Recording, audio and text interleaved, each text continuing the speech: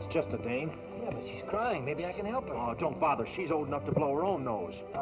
Oh, wait a minute. You gave me your word of honor, your scout's oath, and you crossed your heart. That's a tough parlay to buck. Yeah, but those are real tears. Now, this dame's different.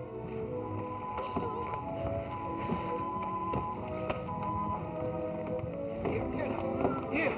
No, let me go.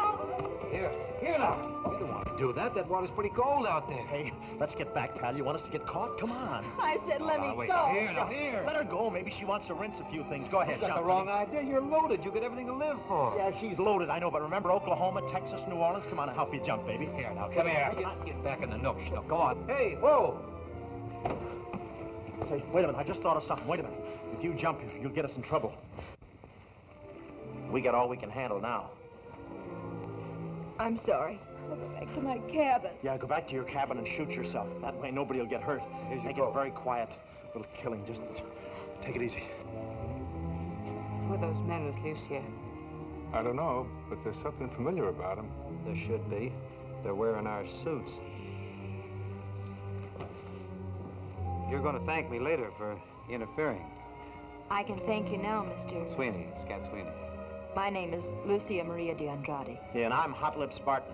Okay, introduction's over. Let's spread out. Wait a minute. Don't push me, Pappy. This kid's in a lot of trouble now. We got to take things easy. Will you please give her the brush? Scout's honor. Okay. So long, kid. And don't tell him any sad stories because we're tapped, cleaned out. Haven't got to eat. Stowaways, 3rd class. Stowaways. Why do you want to take that long, wet leap? A gorgeous gal like yourself, I don't know. I'm worried and confused. I just don't know. Couldn't be a man, could it? No. Yes, I suppose so. Oh, I get it. All men are rats and... No. No, it isn't that at all. I love Sherman. He's going to meet me in Rio. We'll be married.